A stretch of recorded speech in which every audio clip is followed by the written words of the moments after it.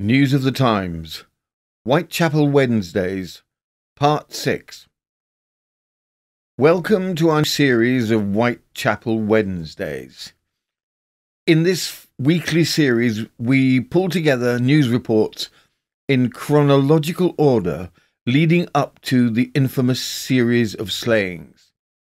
As Ripper enthusiasts will know, there is considerable discussion as to whether the slayings were confirmed only to the 5 reported. We have included reports outside of the 5 to show the build-up of terror in the Whitechapel area. We have also included other, sometimes seemingly minor news stories during this time, to give you a picture of the life and times of Whitechapel of 1888, as events build to the series of slayings. In this series we offer no comment, but adhered strictly to the papers of the time, all in chronological order. We hope you enjoy the show. Recap of last week. In last week's episode of Whitechapel Wednesdays 5, further investigations are ongoing of Mary Ann Nichols. Then a new brutal murder occurs, found only a few hundred yards from where the body of Mary Ann had been found. This new body is stated to be considerably more horribly disfigured than Mary Ann's body. And what of the message? 5, 15 more, and then I give myself up. In this episode, all the facts are attempted to be pulled together with witness testimony to try to find the murderer. From the Easter Evening News, the 10th of September 1888, the horrible murder in Whitechapel, mutilation of the victim, panic in the East End, an arrest, exciting chase.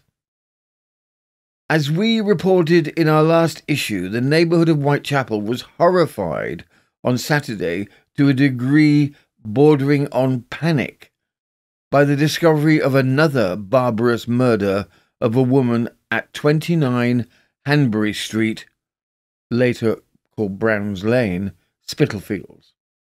Hanbury Street is a thoroughfare running between Commercial Street and Whitechapel Road, the occupants of which are poor and for the most part of Jewish extraction. The circumstances of the murder are of such a revolting character as to point the conclusion that it has been perpetrated by the same hand as committed that in Bucks Row and the other 2 previous murders, all of which have occurred within a stone's throw of each other. The murdered woman, who appears to have been respectably connected, was known in the neighbourhood by women of the unfortunate class as Annie Siv, but her real name was Annie Chapman.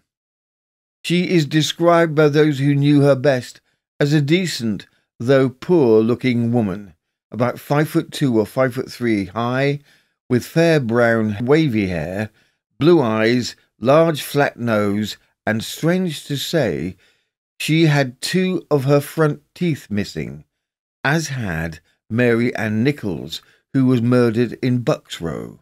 When her body was found on Saturday morning, it was respectably clad. She wore no head covering, but simply a skirt and bodice and 2 light petticoats. A search being made in her pockets, nothing was found but an envelope stamped the Sussex Regiment.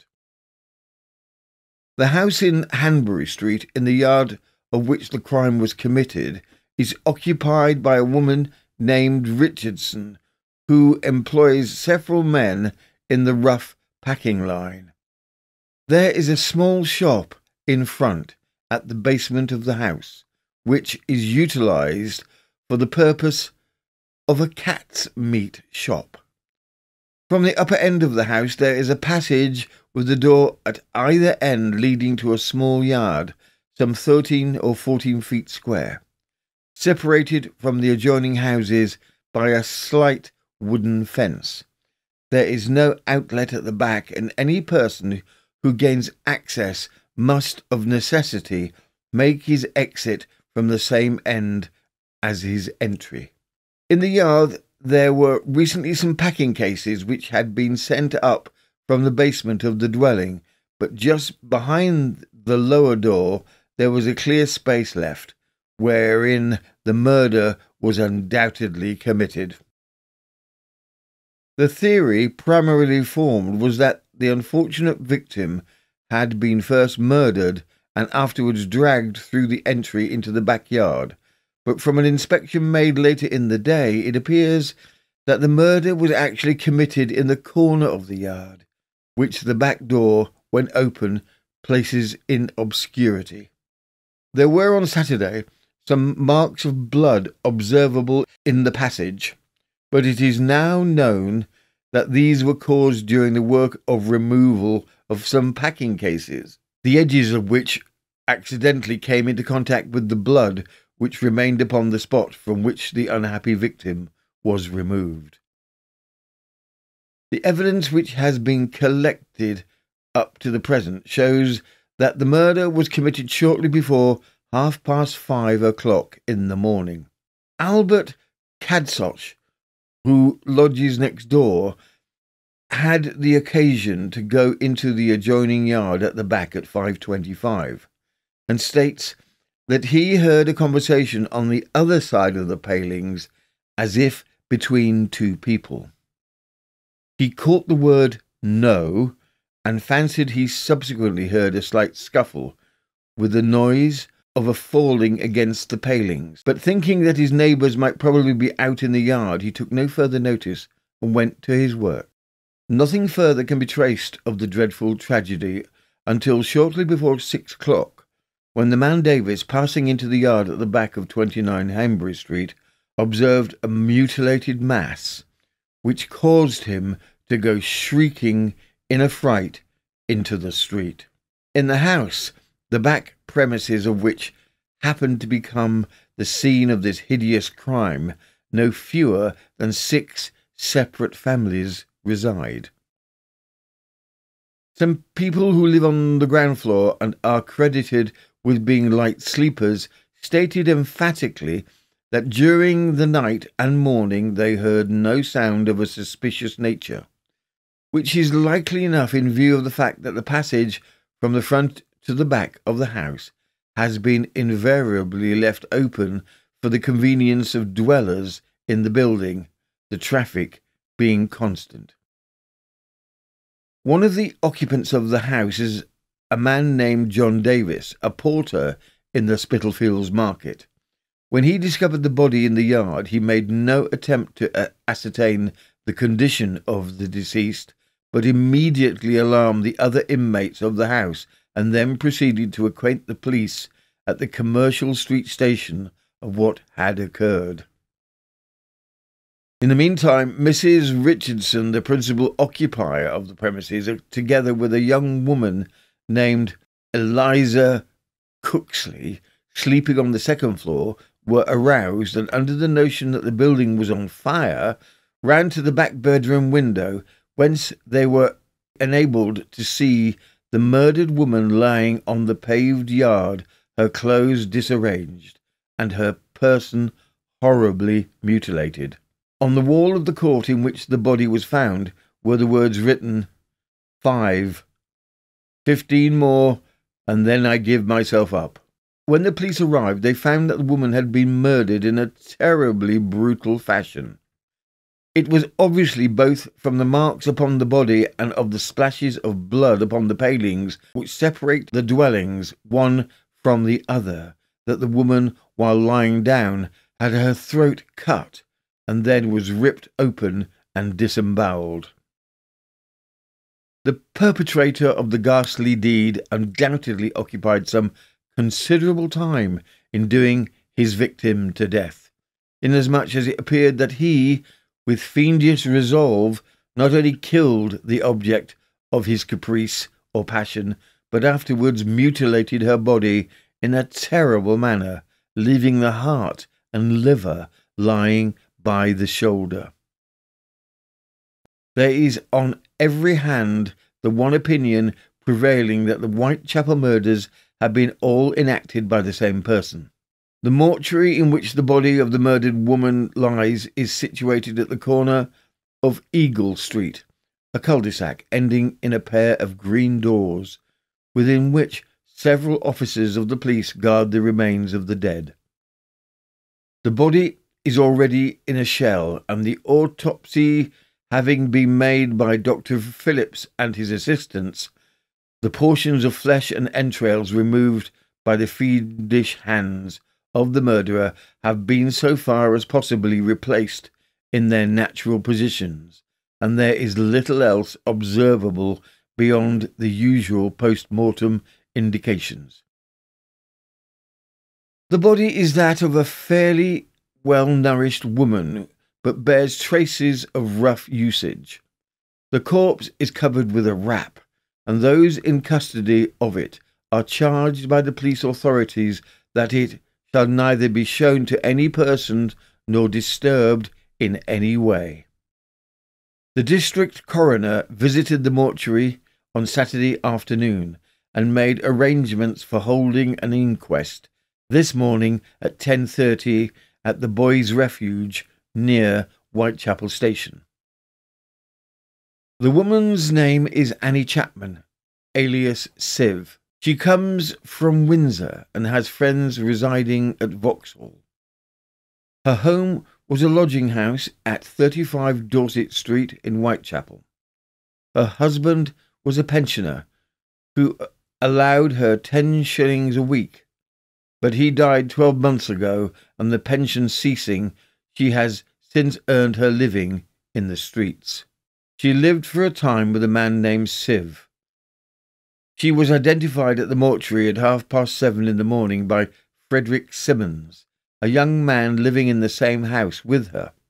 Simmons identified her without difficulty, first by her handkerchief and then by her face, and said that she had 3 rings on when she left the house, one a wedding ring and the other 2 chaste.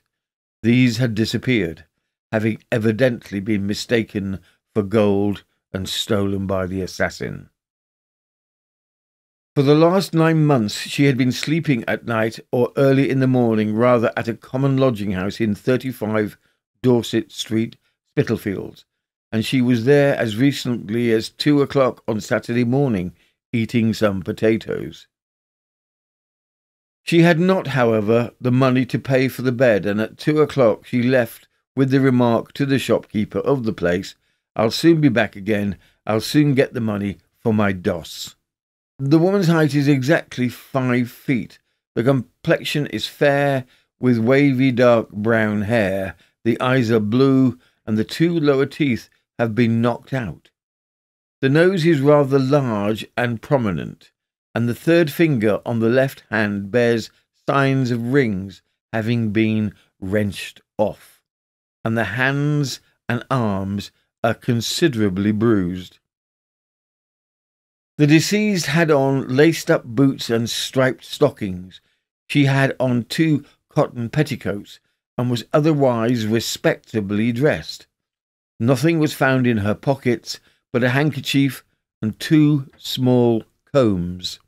The only clue of any value is furnished by Mrs. Fiddlemont, wife of the proprietor of the Prince Albert public house, half a mile from the scene of the murder. Mrs. Fiddlemont states that at 7 o'clock in the morning she was standing in the bar talking with another woman, a friend, in the first compartment. Suddenly there came into the middle compartment a man whose rough appearance frightened her. He had on a brown stiff hat, a dark coat, and no waistcoat. He came in with his hat down over his eyes, with his face partly concealed, and asked for half a pint of 4 ale. She drew the ale, and meanwhile looked at him through the mirror at the back of the bar. As soon as he saw the woman in the other compartment watching him, he turned his back and got the partition between himself and her. The thing that struck Mrs. Fiddlemont particularly was the fact that there was blood spots on the back of his right hand. This, taken in connection with his appearance, caused her some uneasiness. She also noticed that his shirt was torn. As soon as he had drunk the ale, which he swallowed at a gulp, he went out. Her friend went out also to watch him. Her friend is Mrs. Mary Chapman, who lives at 28 Stewart Street nearby. Her story corroborates Mrs. Fiddlemont's and is more particular. When the man came in, the expression in his eyes caught her attention. His look was so startling and terrifying, it frightened Mrs. Fiddlemont so that she requested her to stay. He wore a light blue check shirt, which was torn badly into rags, in fact, on the right shoulder. There was a narrow streak of blood under his right ear, parallel with the edge of his shirt. There was also dried blood between the fingers of his hands. When he went out, she slipped out through the other door and watched him as he went towards Bishopsgate Street. She called Joseph Taylor's attention to him, and Joseph Taylor followed him. Joseph Taylor, a builder at 22 Stewart Street, states that as soon as his attention was attracted to the man, he followed him. He walked rapidly and came out alongside him, but did not speak to him. The man was rather thin, about 5'8" in height, and apparently between about 40 and 50 years of age. He had a shabby, genteel look, pepper and salt trousers which fitted badly, and a dark coat. When Taylor came alongside him, the man glanced at him, and Taylor's description of the look was, "His eyes were wild as a hawk." Taylor is a perfectly reliable man, well known through the neighbourhood. The man walked, he says, holding his coat together at the top. He had a nervous and frightened way about him. He wore a ginger-coloured moustache and had short, sandy hair. Taylor ceased to follow him, but watched him as far as Half Moon Street, where he became lost to view. It is said that Dark Annie, as the woman was called by her companions, was seen drinking at a tavern in Brick Lane, with the man supposed to be her murderer. The barmaid says she opened the place at 5 o'clock, as is customary on a Saturday morning, as Spitalfields Market is in the near vicinity. She was too busy to notice whom she served. She might have served the woman, indeed. She had been told by those who knew her that she had, but she had no recollection of it, and certainly could not say whether the unfortunate creature was accompanied by a man. The terror and excitement was somewhat abating when, at about 11 o'clock, the people who had congregated in Commercial Street were thrown into a fresh state of alarm. It was rumoured that about a quarter of an hour previously the man who was supposed to be the murderer or connected with the murder had been seen in the locality, but this statement, owing to the want of previous success detecting the perpetrators of the other murders, was received with incredulity. A short time afterwards, however, a young man, apparently about 25 years of age, was seen running down Commercial Street at full speed, followed by a large body of policemen with drawn batons, and a large crowd of persons. The man was gradually gaining on his pursuers, but owing to the cries of the policemen, a large body of men and women blocked the street. The man at once grasped the situation and rushed down a side street. The excitement at this time became intense, as it was thought that the man who was supposed to be the murderer would escape. After an interval of about 2 minutes, however, a cheer was raised, and shortly afterwards the man was seen between 5 or 6 policemen. It would be almost impossible to describe his appearance. He was a picture of terror, the colour of his face being between a ghastly white and yellow. He is about the medium height and was fairly dressed. When the police arrived in Commercial Street, the people crowded around in order to look at the captured man, but they were kept at a distance by a body of policemen. The man was taken to Commercial Street Police Station, and it is thought that in consequence of this arrest, a clue will be obtained as to the perpetrators of the dastardly crimes which have thrown the inhabitants of the district into the greatest state of alarm during the last few weeks. The Press Association says, up to midnight on Saturday, no arrest had been made. The police confess they have no clue, but they are making efforts to put an end to the mystery and to bring the criminal to justice. A large number of detectives and police are scouring the neighbourhood. Shortly before midnight, the police received information the 3 rings answering the description of those taken from the murdered woman had been taken in pledge by a pawnbroker in Mile End Road. A woman who knew the deceased well was at once sent to see if she could identify the rings, but she failed to do so.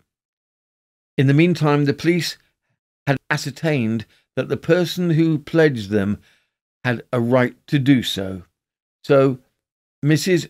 Fiddlemont, the wife of the proprietor of the Prince Albert pub, half a mile from the scene of the murder, states that she will be able to identify the man who entered her house early on Saturday morning with stains of blood on him. The Press Association telegraphed at midnight last night. Hanbury Street, Whitechapel, was this morning in an all but impassable state, owing to the crowds which had assembled in the neighbourhood of the scene of the latest East End tragedy.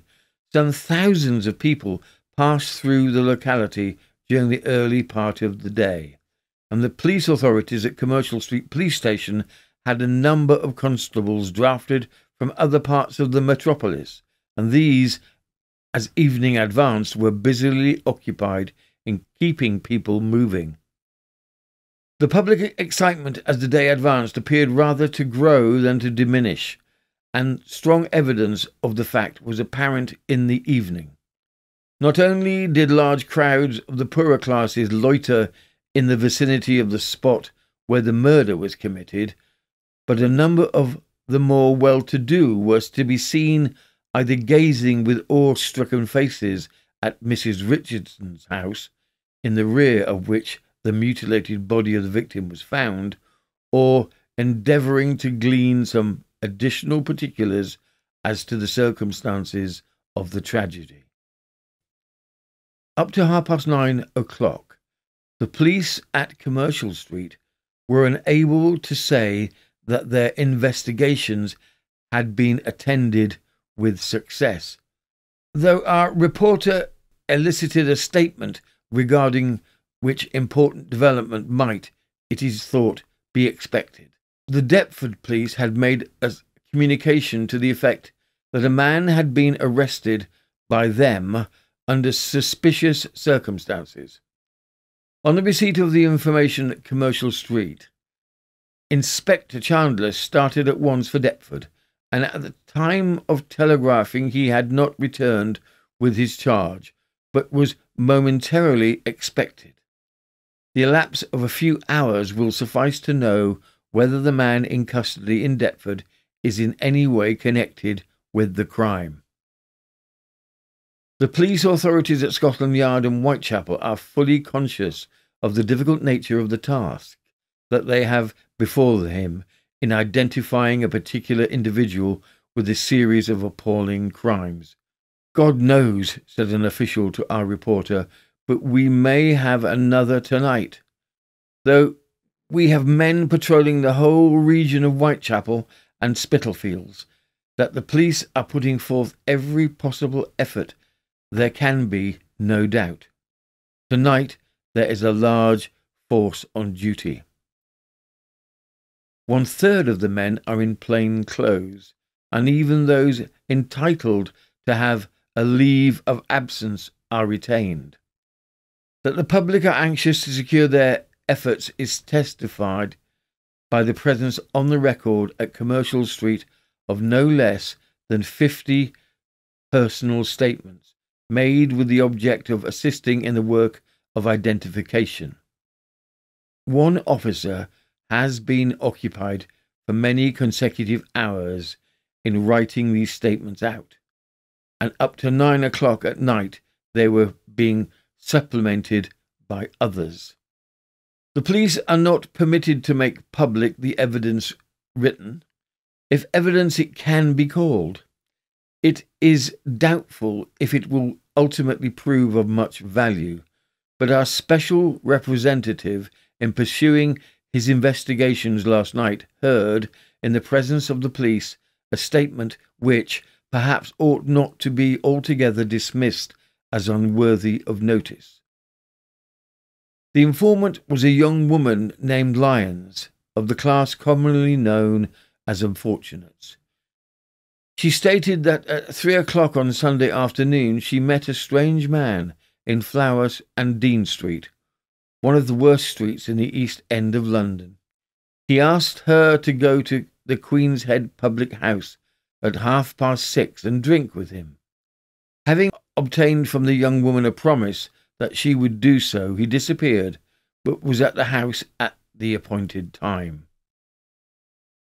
While they were conversing, Lyons noticed a large knife in the man's right-hand trouser pocket and called another woman's attention to the fact. A moment later, Lyons was startled with remarks which the stranger addressed to her. "You are about the same style of woman as the one that was murdered. What do you know about her?" asked the woman, to which the man replied, "You are beginning to smell a rat. Foxes hunt geese, but they don't always find them."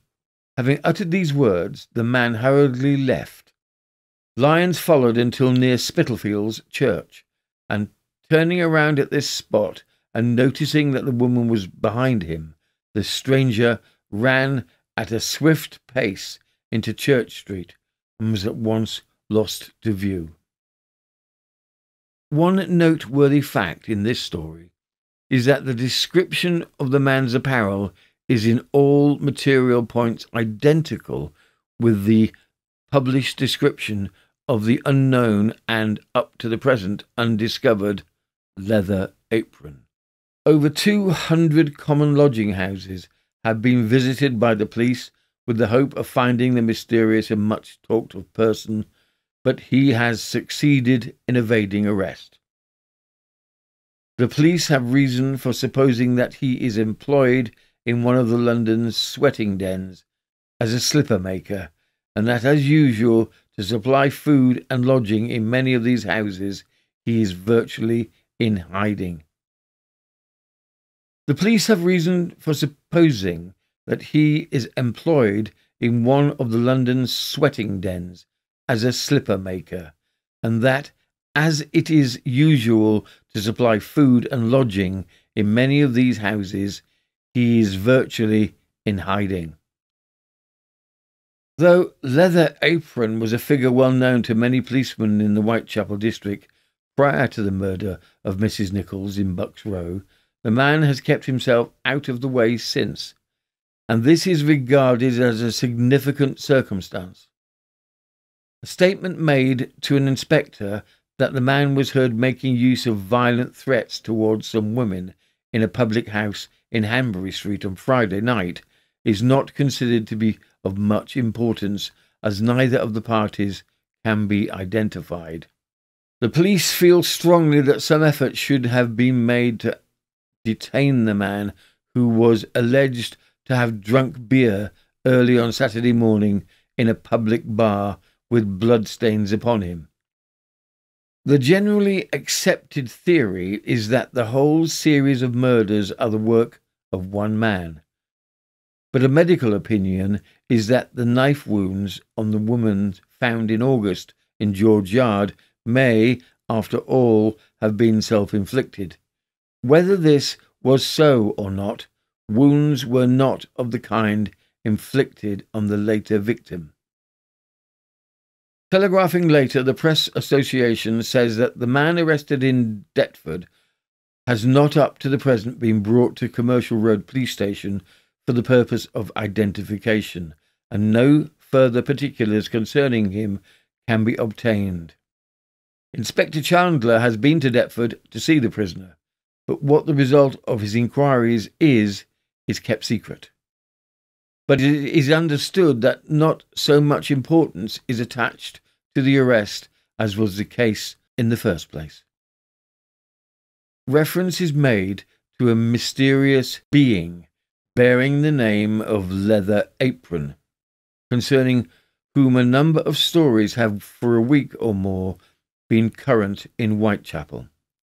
The following is a description of the man. He is about 5'4" or 5" in height and wears a dark, close-fitting cap. He is thick-set and has an unusually thick neck. His hair is black and closely clipped. His age is about 38 or 40, and he has a small black moustache. The distinguishing feature of his costume is a leather apron, which he always wears, and from which he gets his nickname. His expression is sinister and seems to be full of terror for the women who describe it. His eyes are small and glittering. His lips are usually parted in a grin, which is not only not reassuring, but excessively repellent. He is a slipper maker by trade, but does not work. His business is blackmailing women late at night. A number of men in Whitechapel follow this degrading profession. He has never cut anybody as far as is known, but always carries a leather knife, presumably as sharp as other knives are wont to be. The knife a number of the women have seen.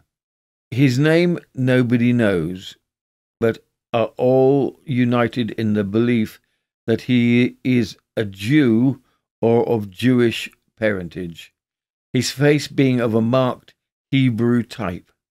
But the most significant characteristic of the man is the universal statement that is moving about. He never makes any noise. What he wears on his feet the women do not know, but they agree that he moves noiselessly. His uncanny peculiarity to them is that they never see him or know of his presence till he is close by them. Leather Apron never by any chance attacks a man. He runs away on the slightest appearance of a rescue. One woman whom he assailed some time ago boldly prosecuted him for it, and he was sent up for 7 days. He has no settled place of residence, but has slept often in a 4-penny lodging house of the lowest kind in a disreputable lane leading from Brick Lane. The people at his lodging house denied that he has been there, and appeared disposed to shield him. Leather Apron's pal, Mickle Joe, was in the house at the time, and his presence had doubtless something to do with the unwillingness to give information. Leather Apron was last at this house some weeks ago, although this account may be untrue. He ranges all over London and rarely assails the same woman twice. He has lately been seen in Leather Lane, which is in the Holborn district. This concludes this episode of Whitechapel Wednesdays, episode 6. We really hope you enjoyed the show. The next set of relevant chronological news reports will be uploaded next Wednesday. If you enjoyed the show, please subscribe and tell your friends. Subscribing really helps us. We are aiming for 1,000 subscribers. If you have already subscribed, our sincere thanks. It is very much greatly appreciated. We upload content daily. Our longer episodes are uploaded on Tuesdays, which focuses on a popular news story of its day. Wednesdays is for our Whitechapel Wednesdays. Thursdays, a collection of stories around a theme, and our serial killer Saturdays. with shorter but we believe still interesting stories uploaded on the other days of the week. For our podcast listeners, you can see this podcast with the associated pictures on our YouTube channel at News of the Times. You can find the link in the show notes.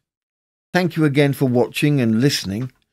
This has been News of the Times, and I am Robin Coles.